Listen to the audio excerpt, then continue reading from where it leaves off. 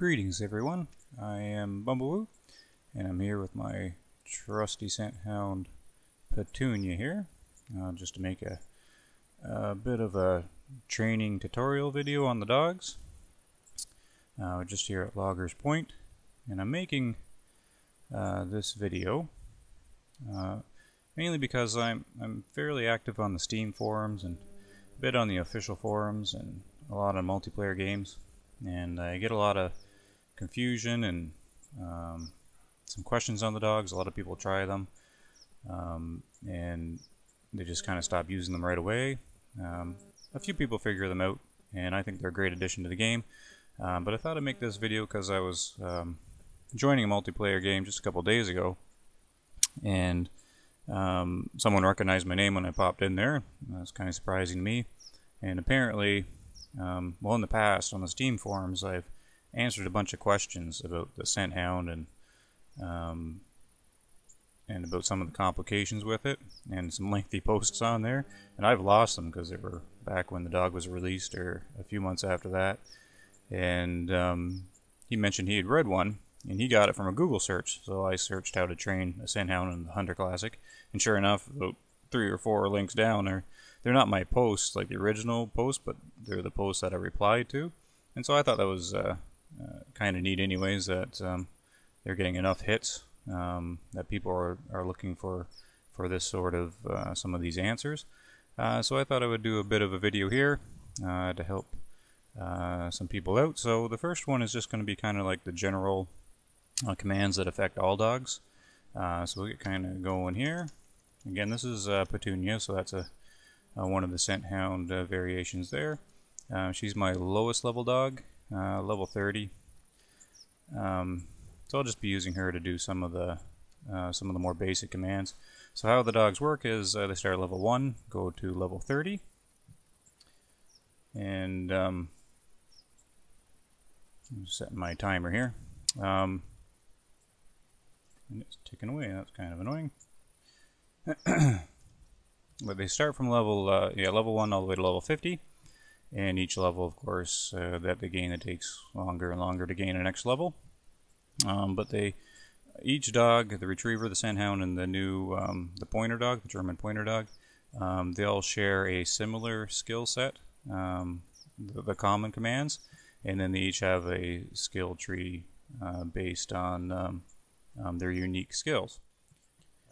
So you will see here, I will open up the command window for the dog, or the menu here, little circle menu here.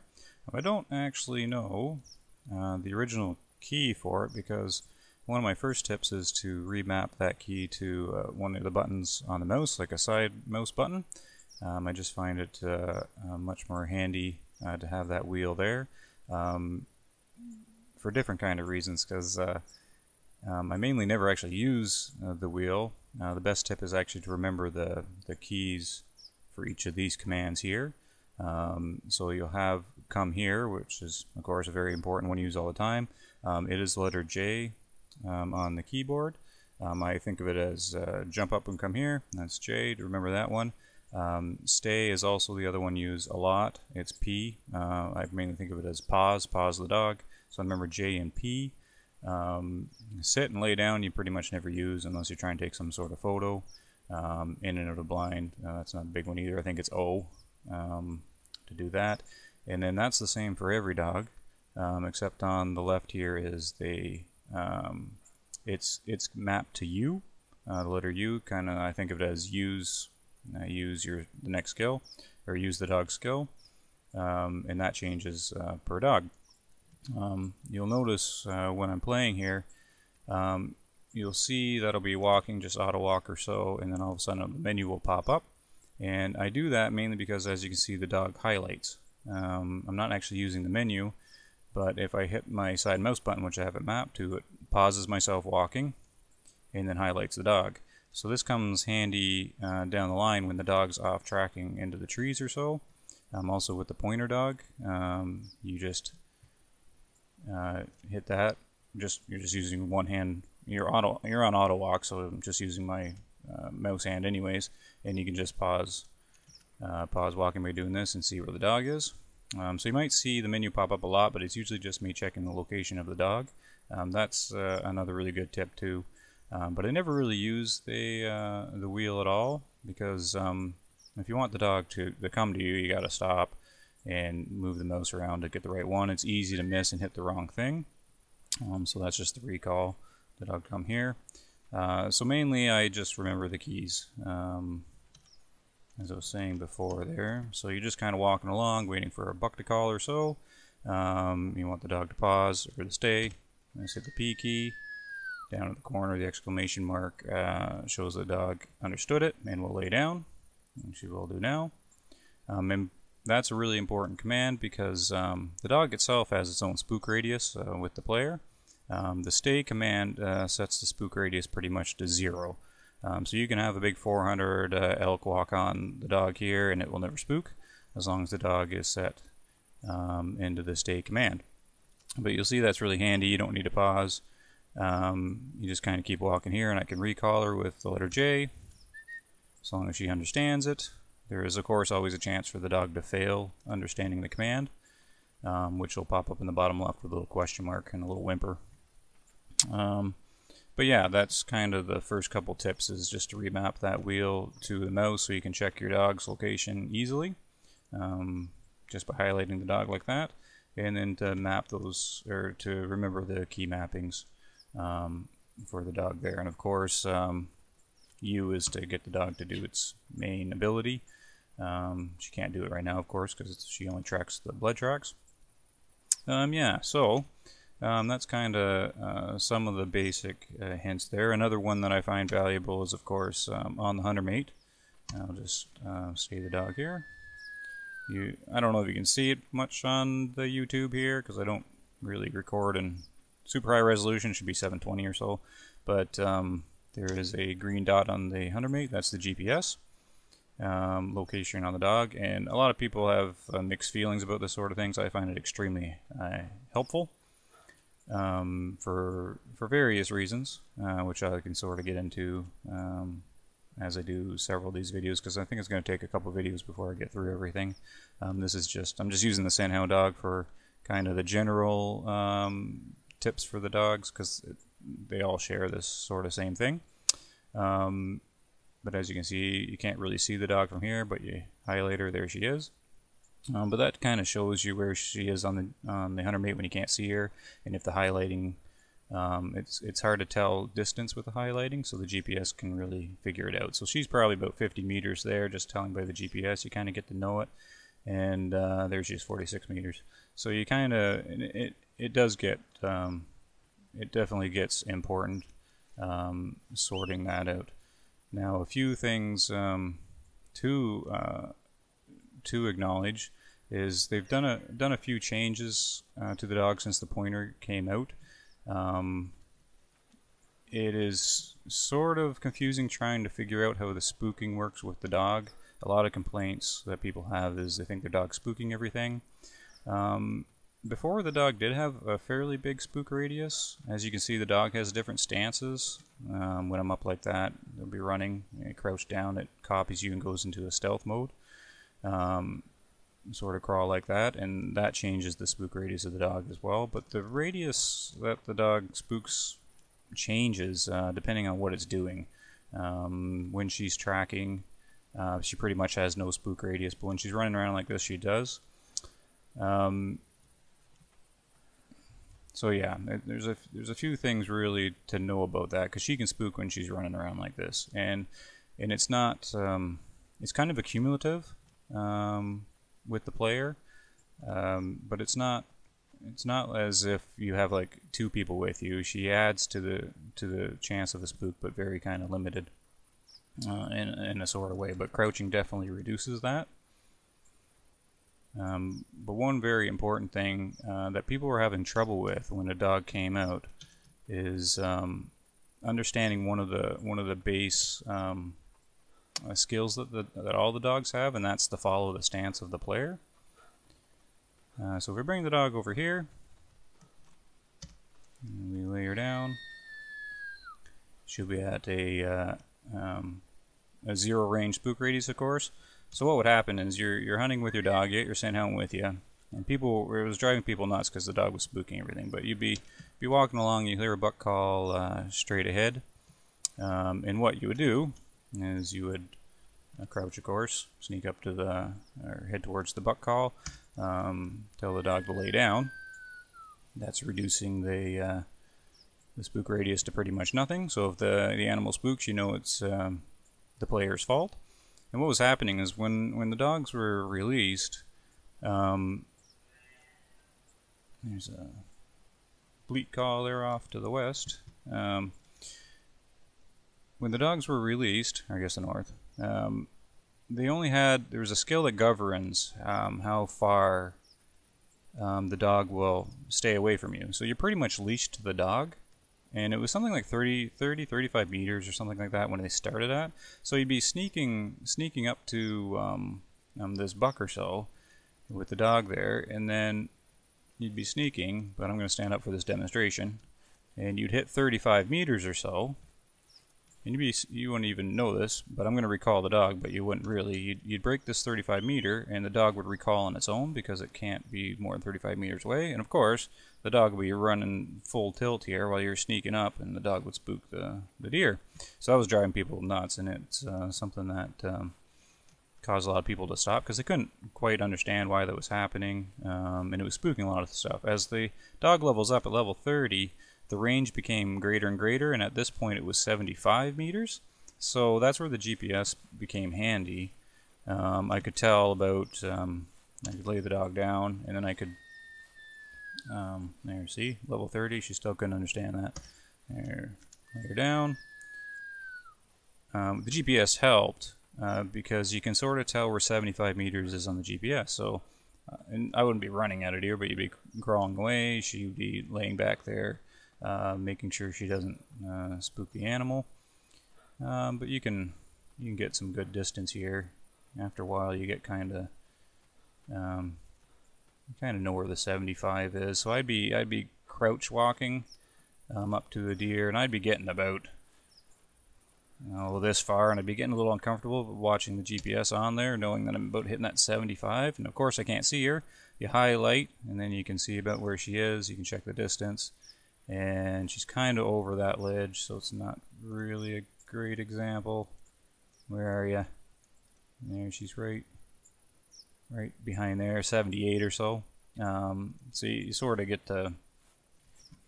She'll see what it ran by now, and it wasn't too much of a big deal because she copies your stance, right? So if I recall her in, I'm standing up straight. Since I'm standing up straight, she'll bolt. Just run full speed here. And here she comes. And what would happen though is there's always when you crouch, there's kind of like a roll check, a chance that she will copy the stance, or a chance that she will fail copying your stance. And she only has two stances, right? Crouch, sneak, or stand up and run around, or walk. And she just does a check once in a while to copy the stance. But the problem is she can fail that check. So what would happen is she'd be laying down, and I would do the same thing. There was a buck that was calling, so I could sort of demonstrate, but I don't want to take it that long to get my point across here. Yeah, you'd be sneaking in, and then just say I hit that 75 meter mark. Well, when I hit the 75 meter mark, if I was still crouched, she would get up to come to me, and there would be a check to see if she would get up and run or copy my stance. Look, she just failed it. There's an example right there. She's sprinting at me, and I'm encroached. She failed her check. So what would happen is, it normally isn't an issue, because normally when that happens, she would sneak in. She would sneak back to me. So it wouldn't really matter. Once hit 75 meters, I wouldn't have to worry about it. The main problem was she would get up and sprint at you, right? She would fail her check just like that. When you're sneaking towards the buck, she'd come sprinting at you full speed, spook the animal. But most times, but see, even at level 30, you can get to fail. And she is having trouble today. There we go. Lay her down there. And then if I'm crouched, When I do the recall, there should be a check that she copies my stance. And there she goes.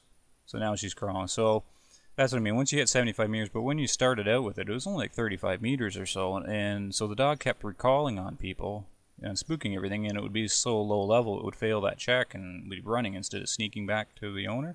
So that was the main problem, and it's kind of a long story to tell people that, but it's important. I want to let people know that is because if you got frustrated with the dog, you might enjoy the dog more now, because one of the latest patch notes when the pointer dog came out was that they increased the stay command for all dogs, no matter what, to 150 meters. And some people get a little bit confused about what that means. They thought maybe they could issue the stay command from anywhere from up to 150 meters. Like if the dog's 100 meters that way, you could tell it to stay out there, but that's not what it is. It only has like a range of 10 meters. Like the dog has to be within 10 meters to actually do the command. What it is put the wrong button there. What it is, actually, I want her out in the road. Get back here. I want her out in the road here because I don't know. Come on down this way.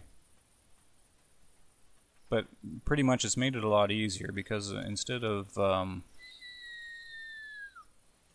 75 meters, which level 30 dog had, it's now 150. So you can just keep going. She won't budge. There is no fail check on this one at all. Like when she's staying, she will be there until I hit 150 meters. So you can just keep going now. So I mainly bring that up just so people know that if that's the issue you're having, it's now a lot easier, even at the low level dogs. You can tell them to stay back there, and she will. So that's always handy to do. So there she is there. I don't even know how far I am now. But see, she's 90 meters now. And I'll keep going another 50 meters. So that's plenty of space to keep that dog in the stay command, and it won't interfere with the hunt at all. So, and here's just another example of, it's going to be really hard to see here though. But if I do the recall and crouch position, she should copy my stance, high enough level, and just sneak back from there. So even if you're hitting that 150 meter, you can just do that and she'll come back. Yep, there she is. Yep, she's crawling back. She'll take forever to get here, but all you gotta do is stand back up again. It'll do that check to see if she copies my stance. She did, and she'll come running back in again. So that's pretty much it just for like the general introduction to it. There's the other stuff, like when you highlight your dog with the menu, you see in the top right, you'll see your level, and there's all that fancy stuff with the refreshed and how much XP you gain and everything like that. I'll try and explain a bit more of that when I get into the pointer dog, because there's a lot of confusion about how to get that 200% and when it goes down and all that sort of good stuff. But what I'm probably going to do is either this video, or if it's gone too long, I'll just make another video, is we'll do a bit of a hunt. And because there's a few other things with the scent hound, just with the tracking, that got a few people confused. And so I'll show some tips and tricks with just hunting and seeing how to do the tracking properly with the lowest chance of the dog getting confused. Now, a lot of people just say the dog can't track anything. I can track faster than the dog. And that's true. You can actually, most of the time, track faster than the dog, even at level 30 or even higher. But the point of the dog is, well, there's many different advantages, and I'll get into that too, maybe a bit more detail when I'm doing the hunt, where I get the most advantage of using it. It's mainly just bow hunting, right, where it's most advantageous. But I'll get into that. So just thanks for checking out this video. Hopefully I didn't ramble too much on it. It took a bit to get some of that basic stuff explained, but I want to get a couple of those tips because they apply to everything, right? Remap that to mouse button, so you can easily highlight the dog and learn those the hotkeys. They really help. And just to kind of understand the spook radius of the dog and its chance to copy your stance. Just important things to remember, and remember that it is better now. Like if you got frustrated with the dog before, that 150 meter stay command is a lot of help. So thanks for checking the video out, And that's, I mean, I might actually just tack on a hunt to the next. I'm not too sure. But either way, I'll see you in the hunt.